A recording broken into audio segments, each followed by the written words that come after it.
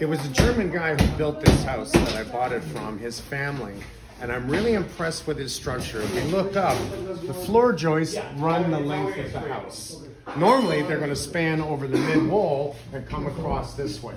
Because of that, he's put an I-beam in every 10 feet to pick up that load. Now, minimum code says every 12 feet, but he's gone 10 feet, which really makes this house structurally strong this way. My whole goal was to take down this wall.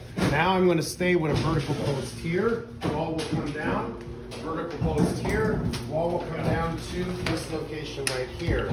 That allows me to open up this kitchen now all the way around a U shape, which will continue across here, home out to this point.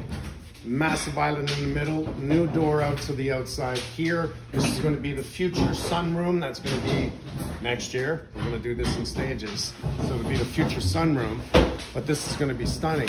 I look at the fireplace, which I'm now going to pull out and put in a new fireplace. And what do I see? I know that this used to be a wood-burning fireplace. Look at the beautiful brick that they closed up. It tells me underneath, these are the chase one, the way this goes, this is the old vent style for the wood-burning fireplace that allowed to take that heat back from that fireplace and force it out. So I'm gonna rip this apart and see what I can find.